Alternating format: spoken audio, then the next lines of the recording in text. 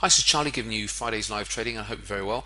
There's not a lot that we're looking at here yet this morning. I've been chatting away with the guys. It's just 8 o'clock now. I was just looking at the euro dollar. It just come down into a little small time frame support, and I was going to see if that was going to hold and then potentially put a trade in. But as we can see, it's not holding at the moment, so I can pretty much ignore that.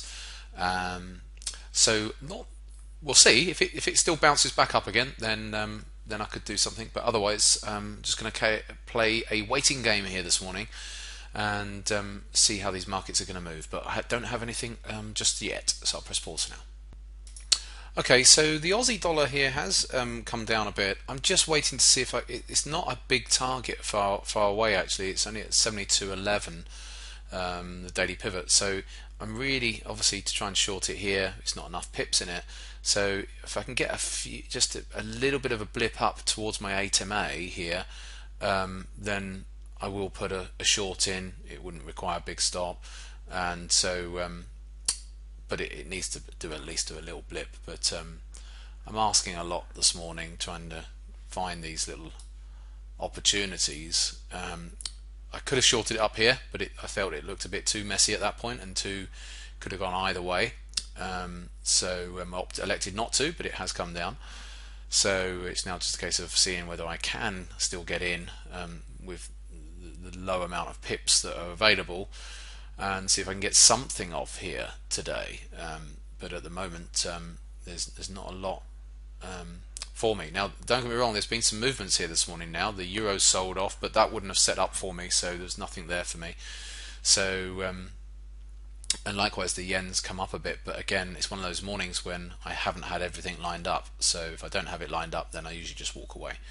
So we'll just see. I'm sat here with the traders in the trading room at the moment, just seeing if I can get this little blip up on the Aussie dollar, and if I can, I might still be able to get a short in. So if it does come up just a few pips, couple of pips or so, then I'll go in just with a stop up here. So it'll be pretty much a less than 10 pip stop, and just see if it can then break. So I am fingers on the trigger. I'm just waiting here, and we'll see if I can get a little retracement. So and then I'll put 4 lots in, just to, because it's such a small stop and everything else. Then I'll go 4 lots, but and see if it can eventually run down.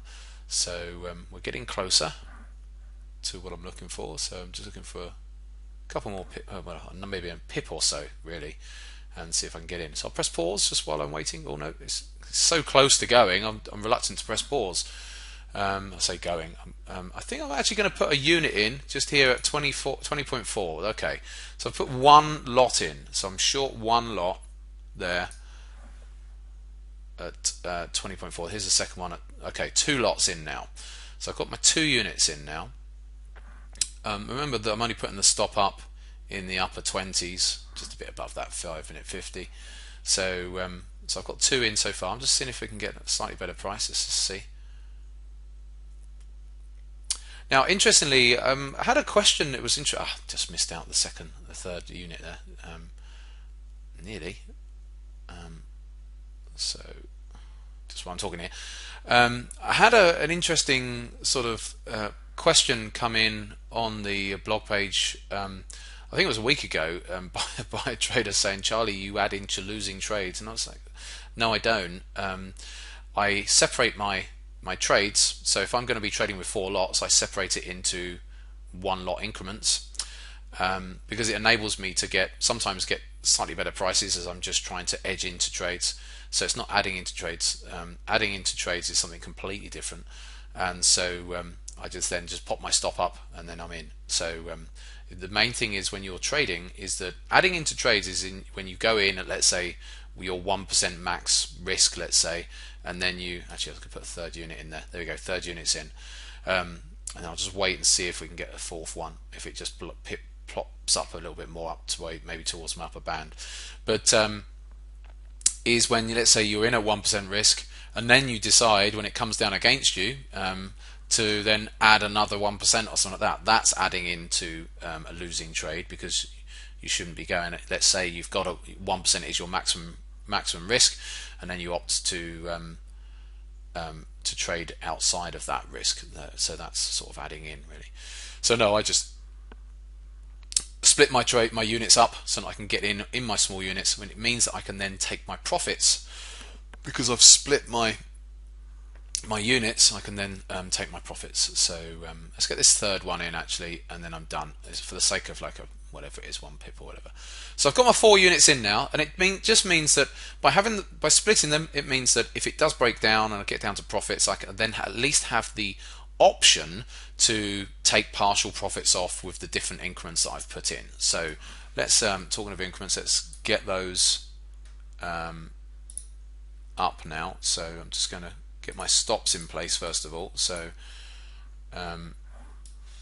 I'll bring one of them up, but I'm going to pop my stop up at about 28 up here. So let's just do that. So 72, 28. That looks like it'd be enough as far as this is concerned. It could just be noisy and go up there. Let me just have a look. No, 29. I'll put it in at 29. But it doesn't look like I need to have much more of a stop. It's already below that level, that 5-minute 50. So I'm putting the stop the other side of that at 29, and take it from there. So I'm just going to get the other stops in place. I'll just press pause while I'm doing all that. So, okay, so it's the Aussie dollars are coming down. It just played within its bands and it's rolling over. So it's coming down, but it's not quite at that target of that daily pivot yet. The daily pivot's down at 72.11.8. So let's call it 12 on the charts. It'd be roughly there. What I would look to do is that when it comes to that daily pivot, if it can get down there, it doesn't have to. It's just hit a 30-minute 50 at the moment. But if it can get down to that daily pivot, then I'll take 3 quarters off. So I'll take 3 of these units off, and then just leave one on. So 1 remaining. So we'll see. One thing I can do though at this stage is move the stop down to about 26, down to this high, the last lower high here. So I can move that stop. I'm just going to double check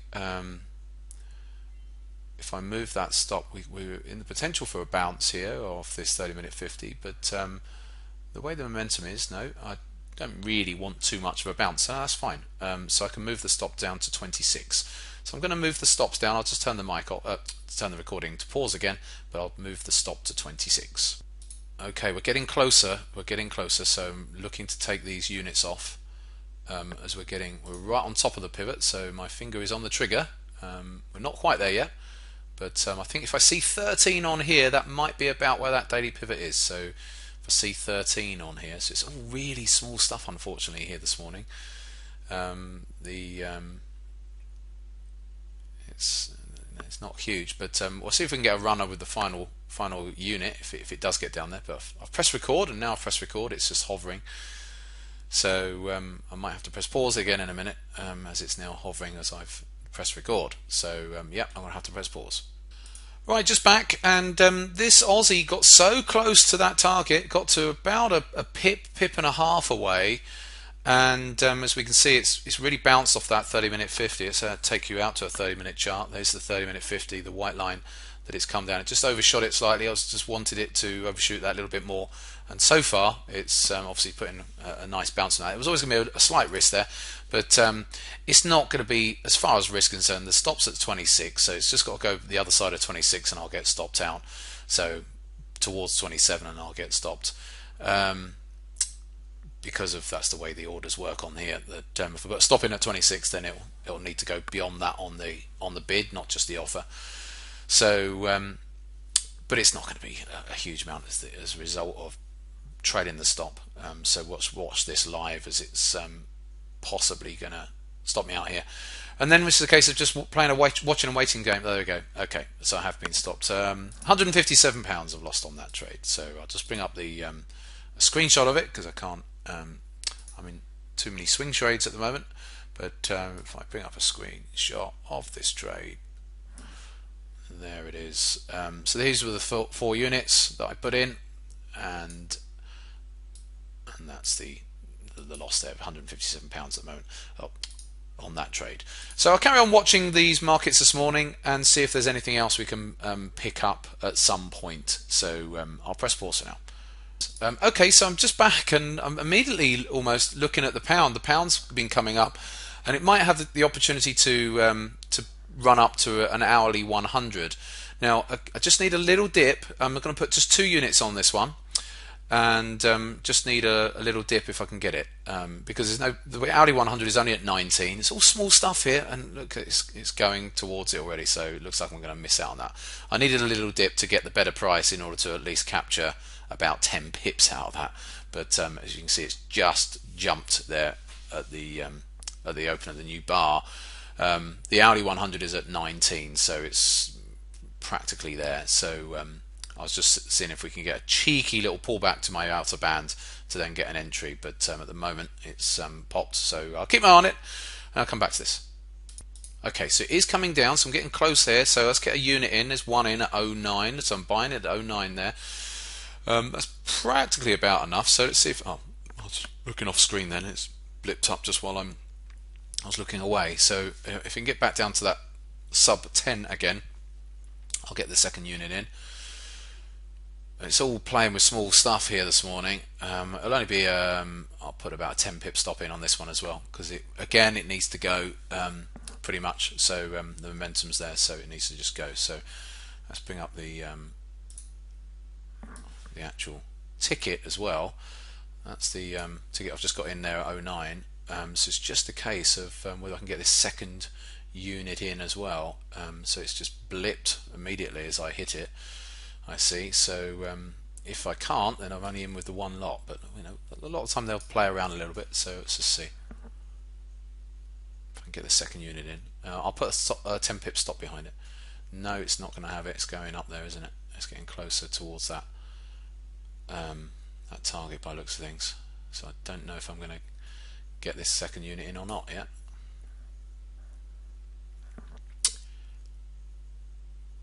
Dead air here, Charlie, come on. Are you going to press pause or are you going to carry on talking? So that's the way sometimes when they're moving around a little bit, you don't want to press pause, because you know it could go in the space of a second or two, one way or another. So let's see if I'm going to get this second unit in. Okay, it looks like I might be able to get this second unit in. So at 10.3, let's see if I can just get that in. I'm about to hit it. So see, there we go, 9.5. Right, okay, so I've got the 2 units in now. So let me just get rid of that. Move these off. I've got to get the stop losses in place, so I'll do that in a second as well. Let's put those there. So I'm going to put a stop in. Ooh, did I say 10 pips? Better hurry up because it's coming down. So I'm just quickly get my stops in place. So what I'll do is I'll put my stops in at 139.99. So it's 10 pip stop. 139. Right, so I've got my stops in place. So now it's coming back off. So my stop's just below this 140 level, so it looks a bit tight, but the momentum was all starting to go upwards, so it really shouldn't want to do too much of a retracement, and it should just want to continue if that's the case. Otherwise, I just don't want to bother being in it, and because it might then want to come, all the way back down to 85 or whatever, and I'm not willing to sit on that amount of drawdown. So we'll just see what's going to happen here, but it really should be holding up. If it's going to, I don't need to have that higher stop. So let's just see.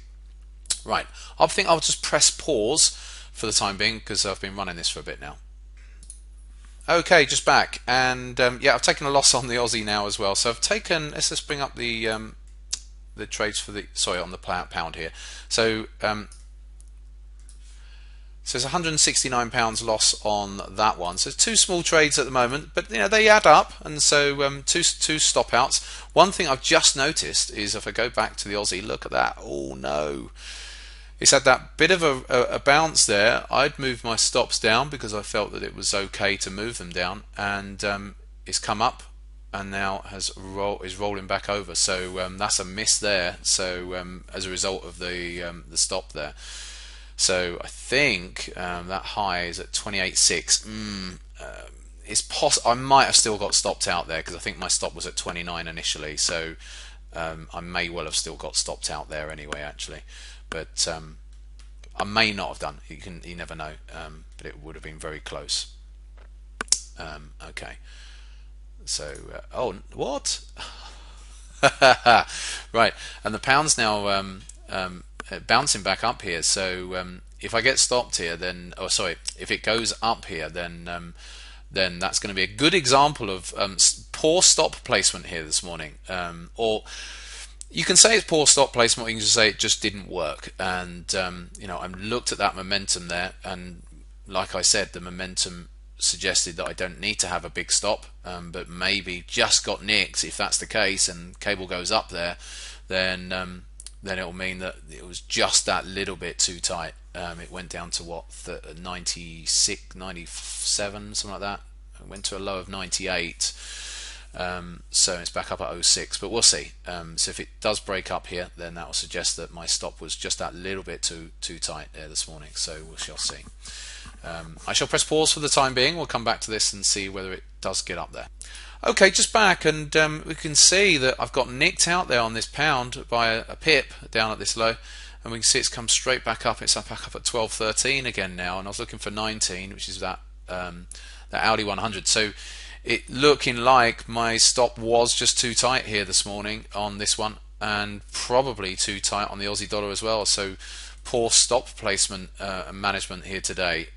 Trying to be too aggressive maybe, and I've just missed out by a pip or so. Probably should have had to stop another 5 pips lower maybe, but even at 5 pips lower it still would have been relatively tight. Still could have come down to 95 and then still bounced, but anyway, so far it's bouncing back up, so it could well be that just poor stop placement here this morning. The Aussie dollar, as we can see, has rolled back over. It could well work its way down there now. Again, if I'd have left my stop in the original position, I've double checked it, I think that one would have been okay. I wouldn't have got stopped up there. So it's 2 poor stop outs, or stop outs based on maybe the stops being that little bit too tight. So it's a bit of a shame there this morning. So I'll press pause and we'll see if there might be another opportunity. But I've had 2 stop outs now, so we'll see what comes up. Back to that. Right, so the pound has gone up to that target. It's up at 21.22 now. So that was a poor show for me this morning, in that my stop was just too aggressive. I should have probably had it, given it that bit more. Again, the only shame is, and sometimes what I'm looking at is, I'm always conscious of risk to reward. So if I'd have given it too much of a stop, a wider stop, then my risk reward gets skewed because the target was only 19. So that's another factor as to why I put a 10 pip stop in, because I was only looking for a 10 pip target. But sometimes what I've effectively done there is I've imposed my will onto the market by saying, okay, I want to have this 1-to-1 risk to reward, but the stop just wasn't quite enough. So therefore I had 2 choices: either wait for it and see if it comes down a little bit more so that I can put a lower stop in, or have to accept that I can't take the trade if the risk reward isn't going to be there. So those are the other choices there. So it's an interesting situation here today, and I think this is a really good point on this cable trade. I've only just thought of it, is that's going on the back of my mind, the risk to reward, and if I'd have had the stop too wide, then the risk to reward goes inverted, and I'm not really generally looking for that. So it could well have been that I should have just waited and seen if it pulled back some more, and if it didn't, then just not taken the trade because the risk reward wasn't there. Anyway, cable has got up to that level, so and let's have a look at the Aussie dollar, because the Aussie dollar is sitting here. It's looking still, it's chopped around a bit, but it's still got that potential target down there at that 72.11 or 12 area. So it looks like I've just been nicked out of that one today as well. So I'll press pause for now, but yeah, 2 nick outs based on stops today. Okay, just back. It's now mid-morning. It's 11:15, and I was just having a chat with the traders in the room, and so I just want to do a review of this Aussie dollar, because if we remember, I got into this Aussie dollar this morning at over here somewhere, wasn't it? 21 the average was, I think it was. Oh yeah, over here when it did this retracement.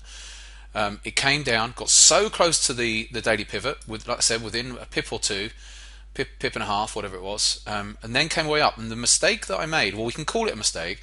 I trailed my stop at that point down to just above this high, and whereas if I'd have left it at the original level at 29, then I wouldn't have got stopped out, and then gradually, eventually, it's just rolled over. So it's one of those ones where it's just chopped around a bit, and I've got stopped out on the chop by managing the risk. Now you can argue that, well, it's one of those things, and it is one of those things in trading. You shouldn't get too over analytical, but sometimes you have to review your trades, and you say, well, actually, if you had to just you accept the risk at the outset of the trade. By trailing the stop down, it was more just I didn't expect it to ever come back up there. I thought it was just going to come down at this point and come to the level, the target. But anyway, but it did, and because it hit that 30-minute 50, if you remember. So looking at this one in hindsight, and hindsight is a wonderful thing, probably should have just given it that little bit more slack and left the stop where it was today, and that would have eventually come down to my level. If we go and review the pound trade as well. The pound has actually subsequently fallen over, but I remember I was only looking for 140.19, so I'd have been out by here anyway.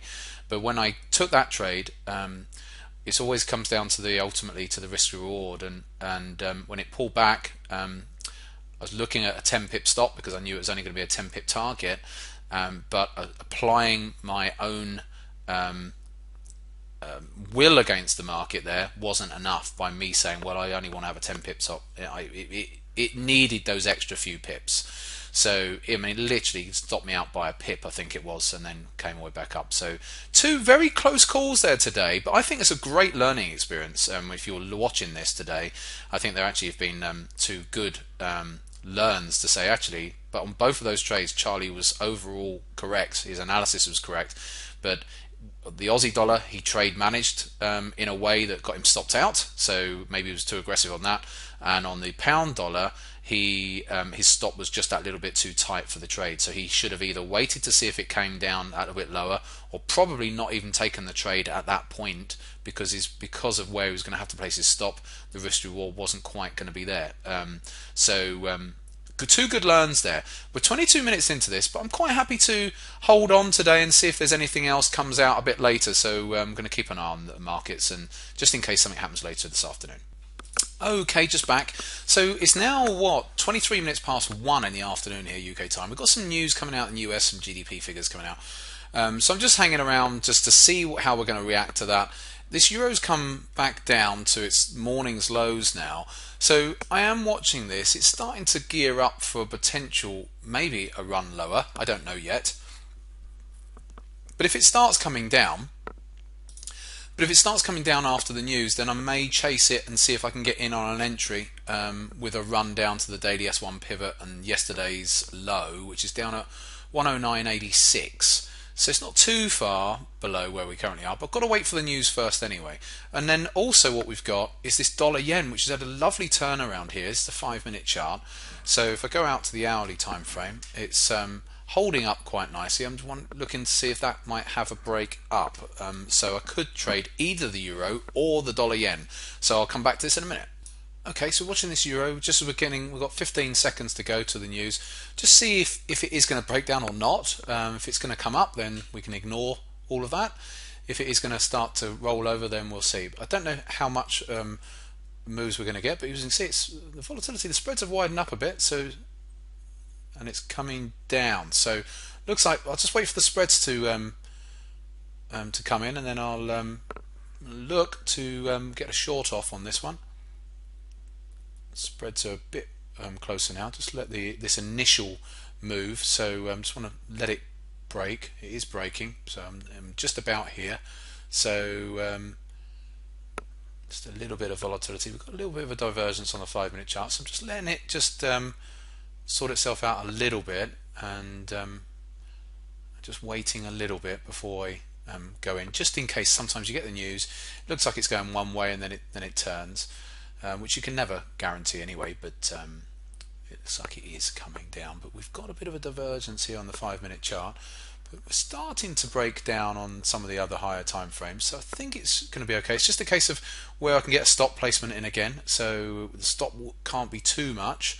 So I'll put a single lot in on this one and then just see. So we're just watching just for a bit. Just want to make sure that I'm not just going in when it's doing a little divergence and it's about to go and do a turnaround or something. So I'm just holding off for a minute. So holding for a minute here.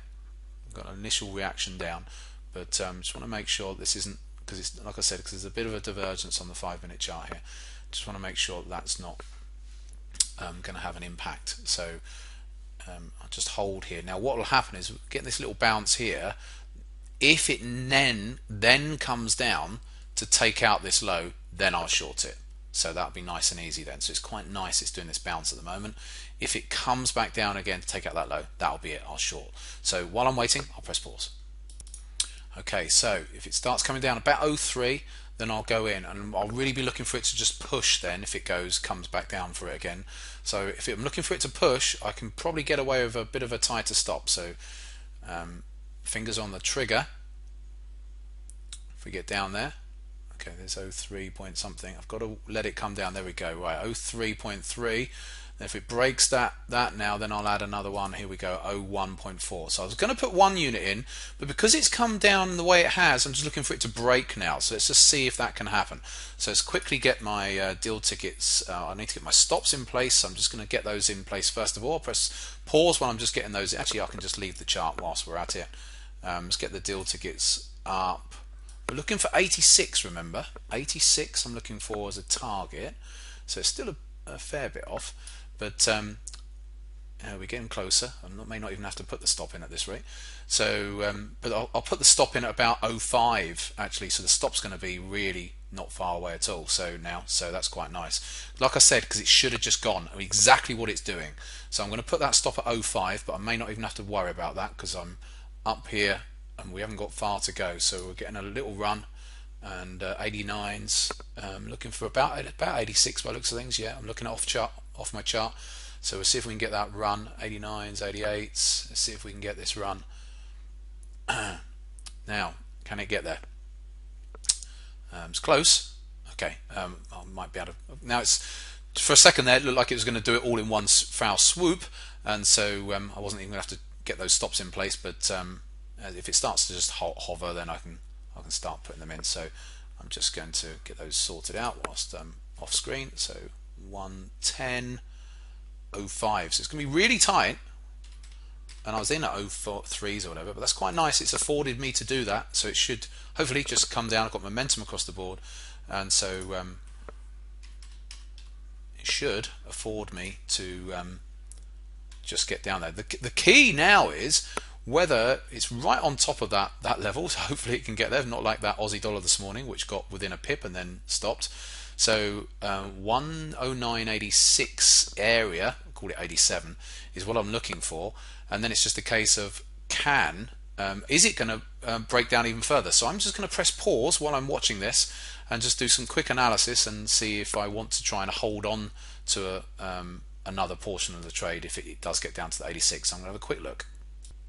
Right, okay, just back. Now I think I'm going to be happy enough with that 86 area, so that will be enough for me. So let's just see if it can get down there. We're at 89s now, so we're getting close. 88s I just saw, so 88s, so we're getting close. I'm watching my charts off screen, which is giving me the levels.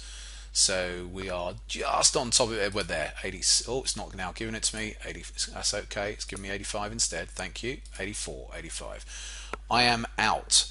So let's have a look. So I have banked here on this one.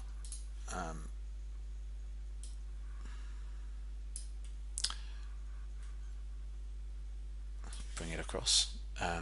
Now the euro can go lower and that's fine, but all I was looking for was that 86 as I've gone through. So I've banked 128 plus 113, so it's 238 pounds. So that eradicates this 238, the loss on the pound earlier on. So all I then had was that if you remember from that first trade, that Aussie dollar. Sorry, I'm just trying to get the. Oh, okay, it won't let me do it. Let me just. So that's eradicated that. So 238, about 240 pounds there, and 170. So that leaves me on across those two trades with plus 70, but I lost, remember, 157 on the Aussie dollar this morning. But I'm net plus 70 as a result of that. The other two, the trade I've just had, so take 70 off that. So I'm about now down 90 quid for the day. So that's not too bad. So and really, it was my own mistakes for those trades this morning anyway. So actually, some really good lessons from that today. So I've effectively ended up with almost like a bit of a flat day, being down about whatever it is, about £80, I think it is actually, about £80 for the day. So 80 to 90 pounds. So not too bad, and some good lessons to take from that. I better stop talking because we're 30 minutes into this. Have a great weekend. Back in touch next week.